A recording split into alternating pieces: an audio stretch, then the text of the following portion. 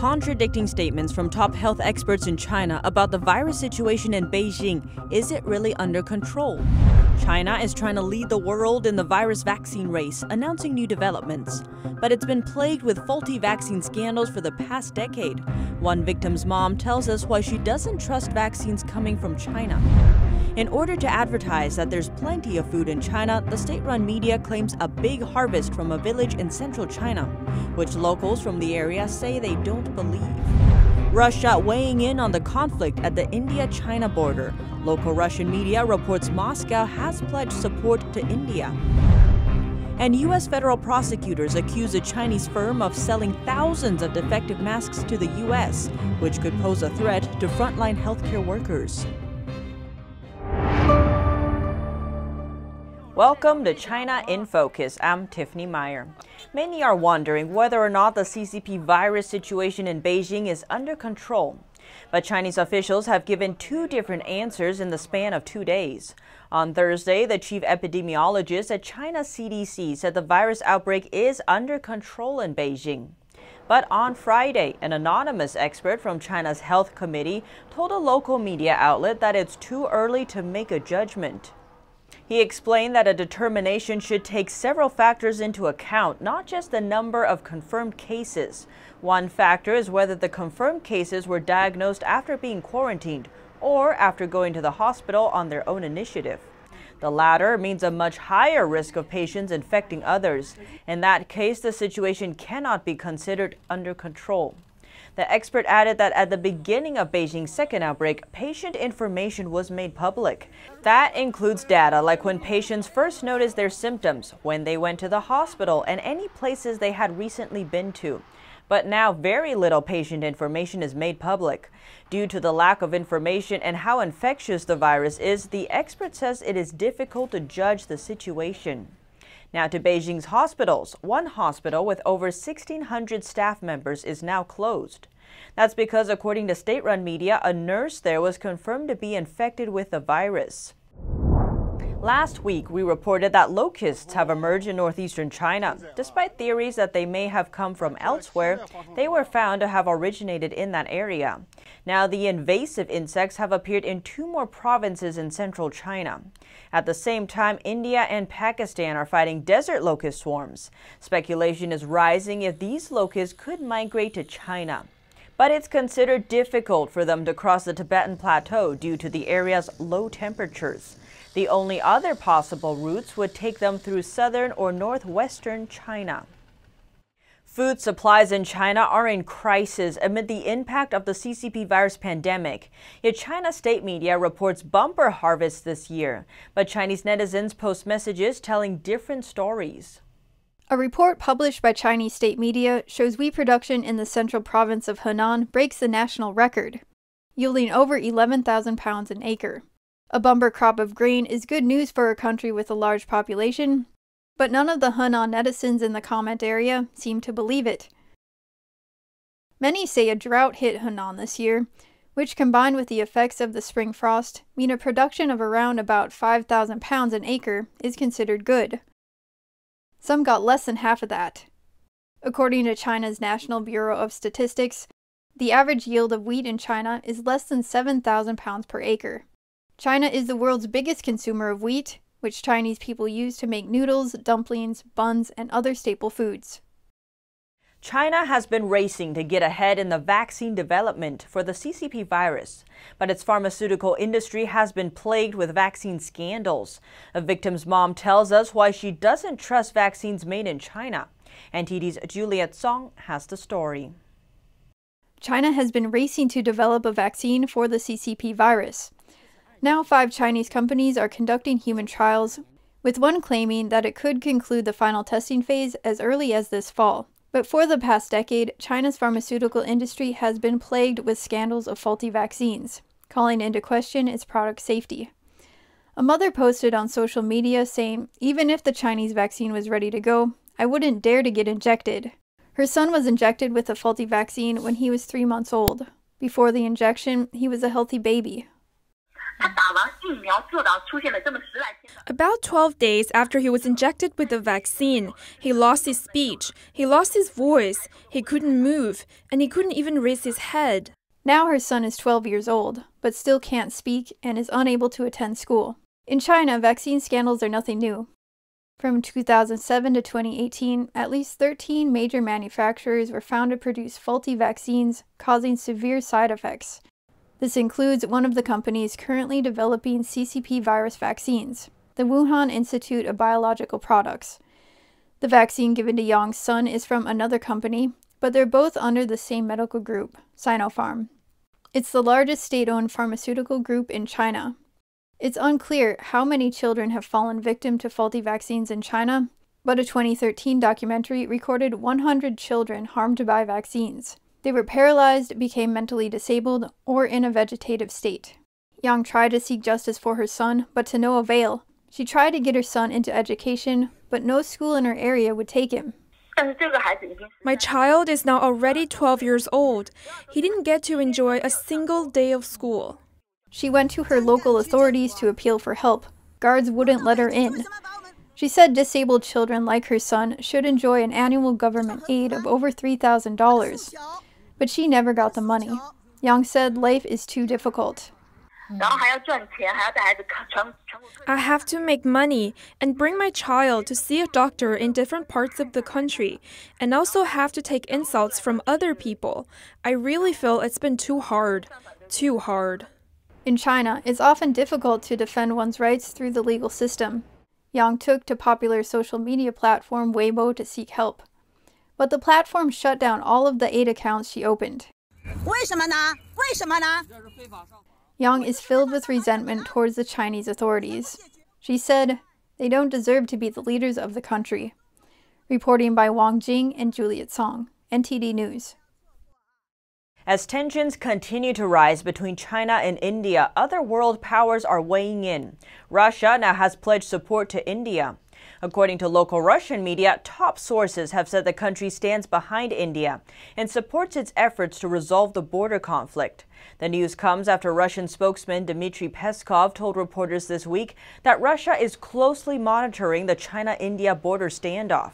He called the situation there very alarming, adding Russia hopes the two nations can resolve the conflict on their own. He also emphasized that China and India are both partners and allies to Russia. Russia and India have a history of close ties. This year alone, Putin and Modi have spoken several times in regards to the pandemic. Foreign ministers from both countries are set to meet via video conference next week. Meanwhile, on the front line, tensions have boiled over at the India-China border. 20 Indian soldiers died and more than 70 were injured as violence broke out this week.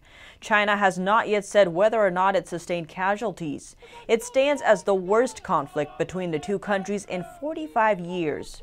10 Indian soldiers were reportedly captured and detained by Chinese troops Thursday night, something China denies.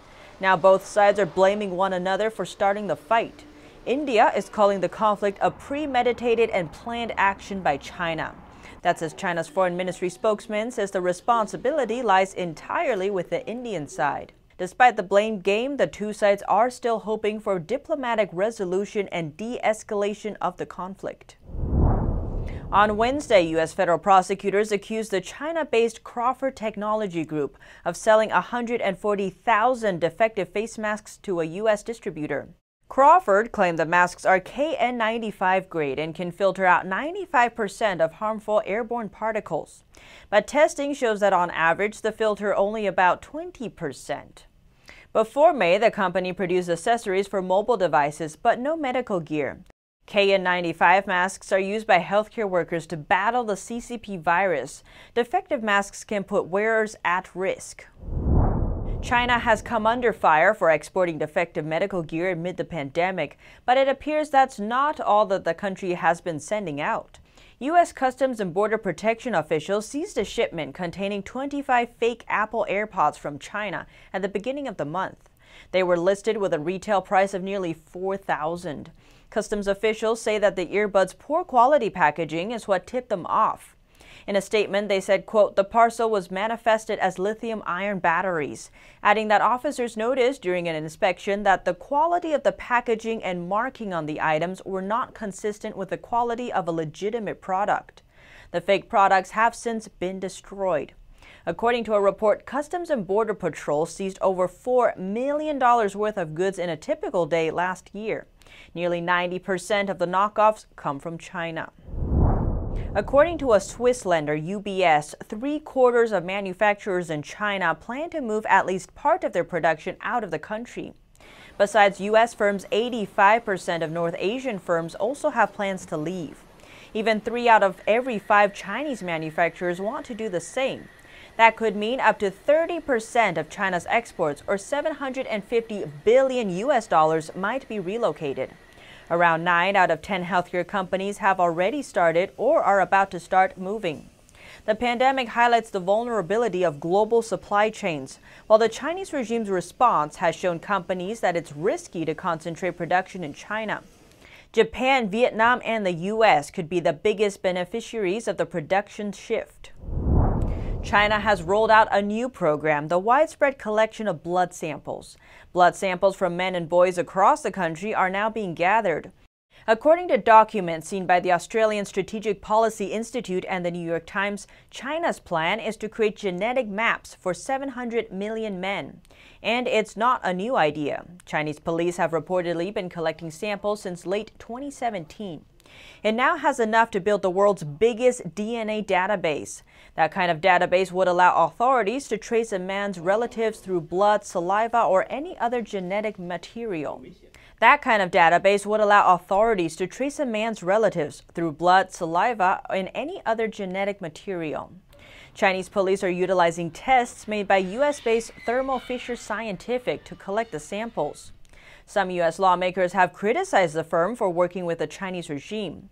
The Australian Strategic Policy Institute also released a lengthy report voicing concern over the widespread DNA testing.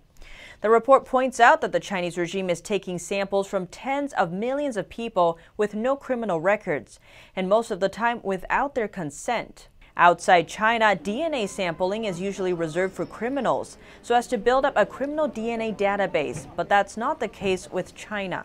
The report also notes China's history of taking DNA samples from ethnic minorities, like in Tibet and Xinjiang back in 2013 and 2016. The regime conducted these tests in the name of free health checks. But the report calls these large-scale collections a violation of domestic and global human rights law. That's because the Chinese regime can use these records to track ethnic minorities and other target groups, thus gaining genetic control of the population. Australia has been the victim of a series of cyber attacks in recent months. 3 government sources say Australia views China as the main suspect. Prime Minister Scott Morrison says Australia knows it's a state-based actor due to the scale and nature of the strikes. The attacks were directed at all levels of government, including political bodies, essential service providers, and critical infrastructure.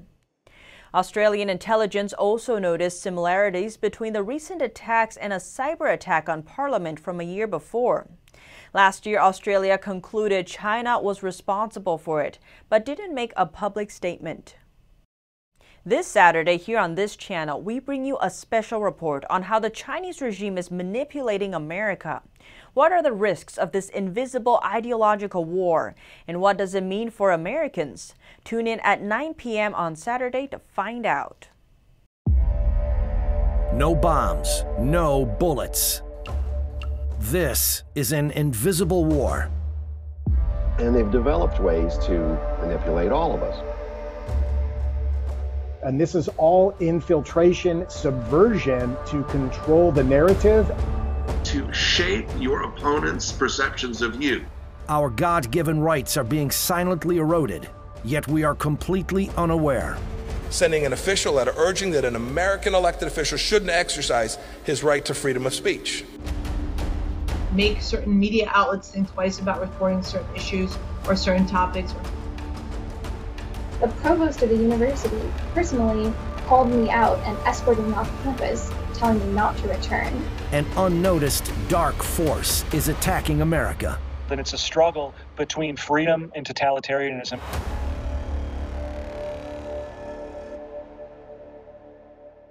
Former Occupy student leaders Joshua Wong and Nathan Law said on Friday they plan to enter primaries for Hong Kong's Legislative Council elections. Today I announced to run for office in the upcoming Legislative Council election in the district of Kowloon East. The announcement was made despite facing disqualification under the impending national security law. Last month, China's legislature approved a proposal to impose the national security law on Hong Kong. Critics say it threatens fundamental political freedoms and civil liberties in the semi-autonomous territory. And in Hong Kong, the owner of a children's clothing shop says he won't remove a statue symbolizing the city's recent protests. He says he wants to teach children about democracy. She's led the pro-democracy demonstrations from on top of Hong Kong's Lion Rock and been used in protests on the street. Now, the statue, dubbed Lady Liberty, is in a kids' clothing store called Chicky Duck. But the shop's owner, Herbert Chow, is facing a request from his landlord to remove her, citing a contract clause that says all decorations need to be approved. I'll continue to say what I want to say. I'll continue to speak up. And if speaking up for democracy and against tyranny gets me arrested, then I guess I'll be arrested. The owner wants to include the statue in his shop to teach children about democracy and says he is not violating his lease agreement. Our customers from the age of 4 to 11 would have an opportunity to actually start thinking about the subject of democracy. On Thursday, the shop was full of customers despite the controversy, many taking snapshots of the statue and writing messages of support on the store's makeshift Lenin wall. And when one family was asked why they stepped inside, 5-year-old Jessica answered, and her mum says, it can bring the message to our children, or even adults, and let them know that the freedom of speech and democracy are important core values in Hong Kong. The protests that started a year ago have evolved into pro-democracy demonstrations and have generated widespread enthusiastic support, as well as staunch opposition in the Chinese-ruled city. And there is growing concern businesses are coming under pressure to distance themselves from the movement. Secretary of State Mike Pompeo says Europe is now facing the choice between freedom and tyranny when it comes to its relationship with the Chinese regime. His comments come as part of the Copenhagen Democracy Summit. Speaking at the Copenhagen Democracy Summit, Secretary of State Mike Pompeo addressed the idea that the U.S. is asking Europe to choose between it and China, which he says is simply not the case. It's the Chinese Communist Party that's forcing this choice. The choice isn't between the United States, it's between freedom and tyranny. He said that 30 years ago, spurred on by the rising tide of democracy in Eastern Europe and the former Soviet Union, Western countries believed they could change the Chinese Communist Party. They thought the spread of freedom was inevitable. But he described how the Chinese regime instead took advantage of the West's goodwill and is now deeply intertwined with the US and Europe. Pompeo explained that democracy isn't fragile in the way that the CCP believes it is. It's authoritarian regimes that are fragile, while democracies are strong. There's nothing brave or visionary about oppressing your fellow men or women. Democracy is the only system of government that honors human dignity and personal freedom and progress for mankind. According to Pompeo, there's no clear American or European way to face the choice, but it's not possible to be dependent on authoritarians without compromising democratic values. Chinese prosecutors say they've charged 2 detained Canadians for alleged espionage in a case that has driven a diplomatic wedge between Ottawa and Beijing. 2 Canadians detained by Chinese authorities were charged on Friday with espionage by prosecutors. Former diplomat Michael Kovrig and businessman Michael Spavor were arrested in late 2018 on state security charges that have strained diplomatic relations between the 2 countries.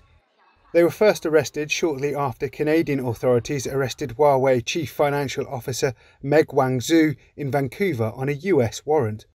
China's calls for her release have gone unanswered and subsequently has warned Canada of consequences for aiding the United States in Meng's case.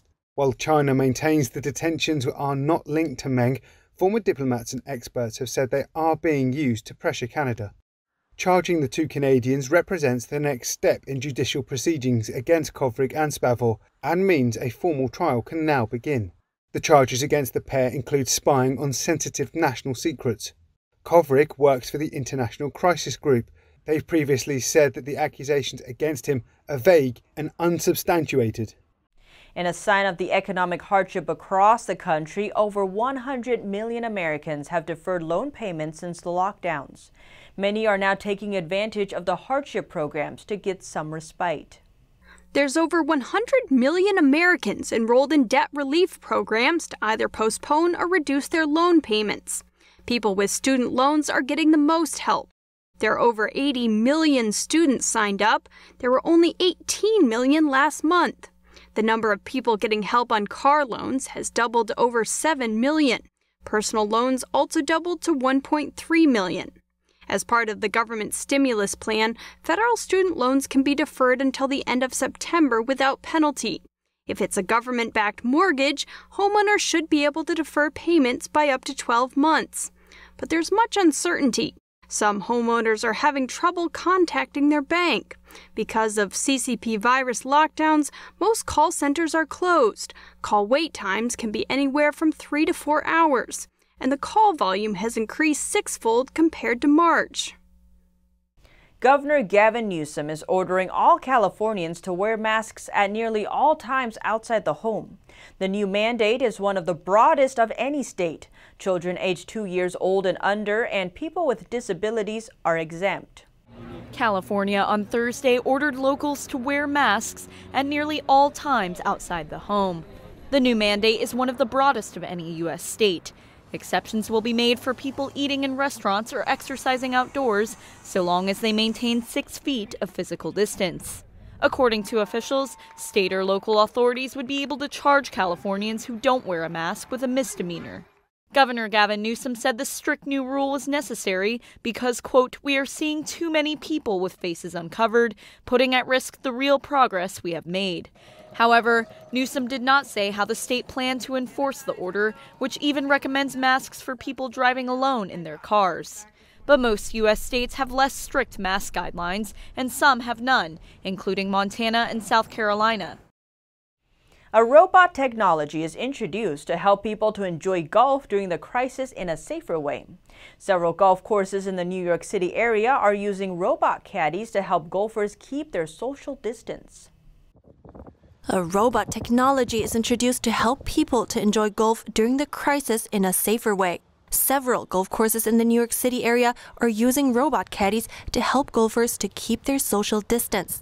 At Suburban Golf Club in Union, New Jersey, 4 robot caddies costing $4,000 each were introduced as a new option for golfers who prefer walking alone without carrying the bag.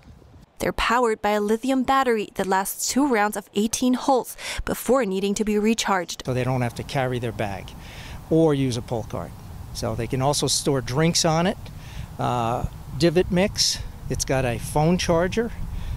It's great. I mean, it handles and holds pretty much anything you need it to hold. The autonomous vehicles are controlled using a remote that clips to the golfer's belt and follow between 4 and 10 feet behind the golfer. One of the club's golfers who regularly uses a robot caddy is attorney Richard Court. He doesn't like to pay for a human caddy due to cost and doesn't want to carry or push his clubs. I love it because it actually makes you feel like a pro golfer. You're just walking along, you can look at the hole, decide what club you want to use, figure out what your shot should look like and where the ball should be. It's almost like you have a real caddy. Yet the robot is unable to offer advice or companionship, so some golfers like Marco Salermo prefers a human caddy. I love technology, but I still like taking the actual caddy out. You know, but we interact out there, he gives me advice, and I enjoy that. Caddy Michael Walsh said he isn't worried about losing his job, at least for now, but he did wonder about when technology develops in the future, whether robots may come to replace more human jobs like his own. A cluster of virus infections has broken out inside one of Germany's biggest meat processing factories. The surge has become too much for local forces to handle, so they're now bringing in the army. More than 700 workers tested positive for the virus in Germany's latest outbreak. Located inside one of the country's biggest meat processing plants, the cluster size almost doubled in just 2 days. The explosion of cases has proved too much for the local officials, so they've asked for higher level support. I asked for help from the army and they arrived this morning. I also asked for help from the federal and state government because it's clear that we can't manage this on our own anymore. About 5,000 people are to be tested as fast as possible, but safety measures had to be set in place to avoid further spread of infections. We are testing the workers on the factory site and the soldiers are wearing full protective gear. The county decided to close all schools and kindergartens again to halt the outbreak. Most parents are not happy about that decision. They rely on schools and kindergartens to go to work. I totally understand the bad mood among parents. I have 4 children myself, and I know that I threw over well-laid plans. He added that the step had to be taken as citizens' health is his top priority right now. Here at China in Focus, we dedicate ourselves to bringing you truthful, unbiased reporting. Don't forget to like and subscribe for the latest updates, and see you next time.